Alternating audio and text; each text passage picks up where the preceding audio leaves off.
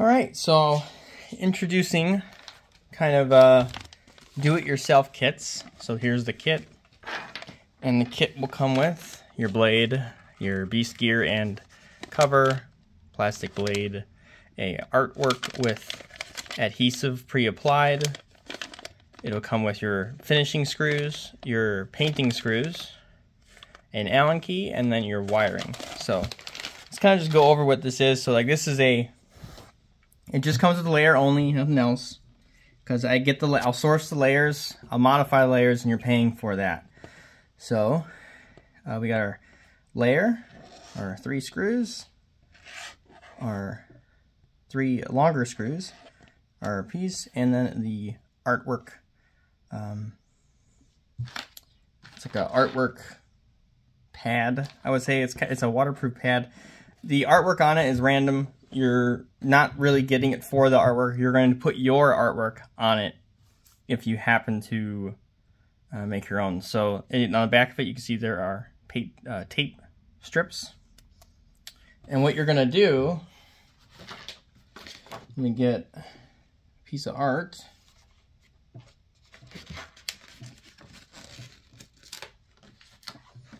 What you're going to do is when you print out your own artworks, like this, say I printed this one out, I bought this kit, I printed this out on my own. This does not come with art. You would take that and you would apply that to this.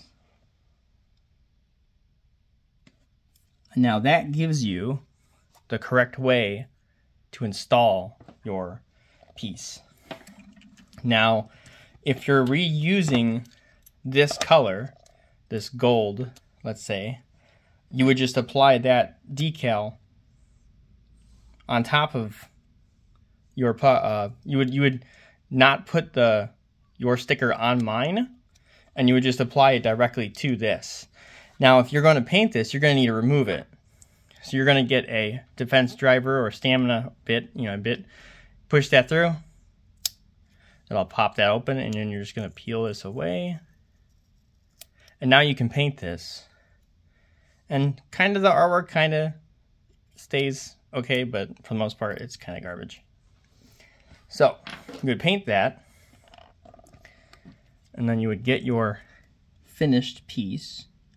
We're just going to peel this back.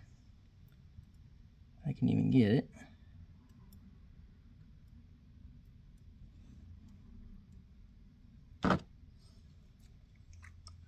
Peel both of these off.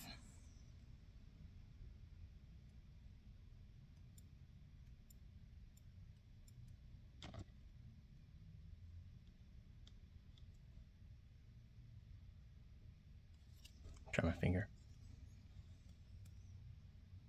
Alright, yeah. Peel both of those off. Grab your artwork in between. And we're going to line it up on here. Line it up and then firmly press down. And now you got your new artwork with the correct way to mount it. So you just put that all back together with your artwork. And you put your finishing screws on these ones, and then you're done. So if you're going to paint it, I would recommend getting something to grab right here, and you'll paint it. And then same for this. When you paint this, you're going to want to get something that grabs on the bottom, and maybe even cover this with tape and then paint it. You don't really want paint on this area.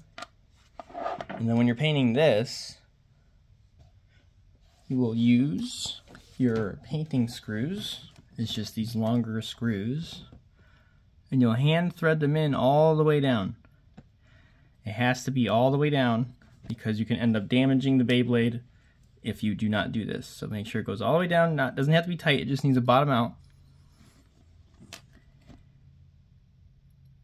So we're putting all those on.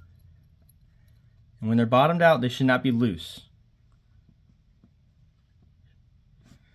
Now we're going to get our wire from the kit. You're going to put your finger right here. If I could do it in this little area. Put your finger on this piece, like right here. Put that on top. You're going to rotate that around. Make a nice little hook. and then go around here, go around here, and then you're going to go through, come back, and then go through one more time, and that gives you your up top part. Make this center as best you can. Make your hook on top, like that, and now you can hold it and paint it, right? So that's how you would paint it without getting any fingerprints or anything like that. So you know, spray like that, flip it over, spray it, and then let it dry by hanging it.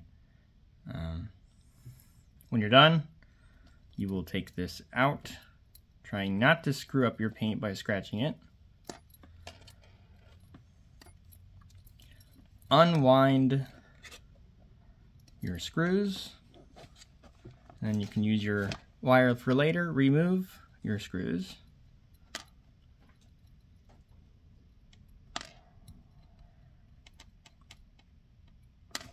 And then you can go ahead, and if this is cured, you go ahead and assemble your Beyblade. We're going to put all of our pieces together, line this up,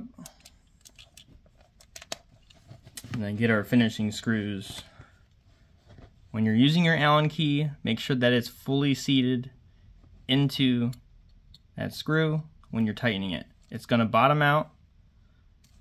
You're going to take, once you bottom out, you're going to take this and go to this side. Make sure you are straight, and you're going to tighten it slightly. You're just going to kind of lock it in, because all you're doing is you're spreading the threads to make it locked in so that it doesn't come out in play. So you're going to spin that on there. You're going to bottom out, go back, and then lock it in. Don't go too far. You will strip out the screw, and you will not be able to open up the Beyblade again unless you somehow get it out and get a new screw. So put that on, get it all the way down, and then of course make sure everything is pushed in before you tighten, and then tighten. And now we're done. That's not coming out. That is a finished Beyblade. It's Leon Wing, because that makes sense. But yeah, so you get your custom artwork. Maybe you want it to be Strike Hawk or a different Phoenix. You can get that done and then get that applied. The stickers are 63 by 63, so 0.63 by 0.63, very small. And you just cut it out and you're good. Now disassembly, we're going to remove this. Do it the opposite way.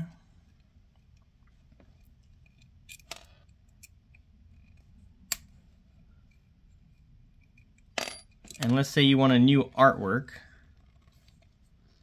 A lot of times the little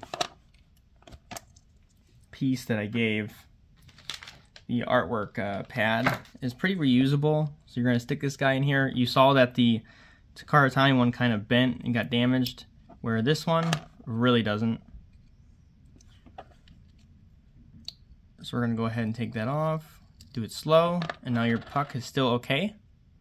You want to get some kind of wax paper. You'll be able to put that down without having to worry about it. And you can rip that artwork back up usually.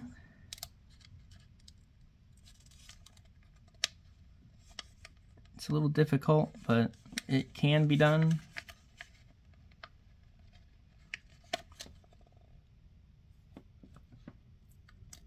So you remove that artwork, and then this is still reusable. This is it's kind of like a vinyl, so it doesn't really tear. So now that I removed that artwork, this is garbage, because now it's no longer sticky. You can see that the Hell Scythe that was there is now gone. And then you can reuse this for a new artwork. Or you can buy a new artwork puck or pad or whatever you want to call it. Yeah. So that's our DIY kits. And that's just comes like this. Same thing, blade, beast gear, plastic, everything that you would need to do the job. If you have any questions, let me know. I will slowly start releasing different models. So right now it's going to be feather and it's going to be wing. And then I will make the other ones available that people can just buy if they wanted to make their own stuff. They're still expensive, but not as expensive as my stuff that you would get already pre-painted. But certain things like this, I'm not ripping the paint off. That is your job to do. It's why it's do it yourself. You will take this, you'll have to strip all this paint off, and then you'll have to repaint it. So, subscribe if you want to see more content and maybe new releases and all that kind of stuff. We are coming up with some new stuff pretty soon. And then, yeah, see you guys later.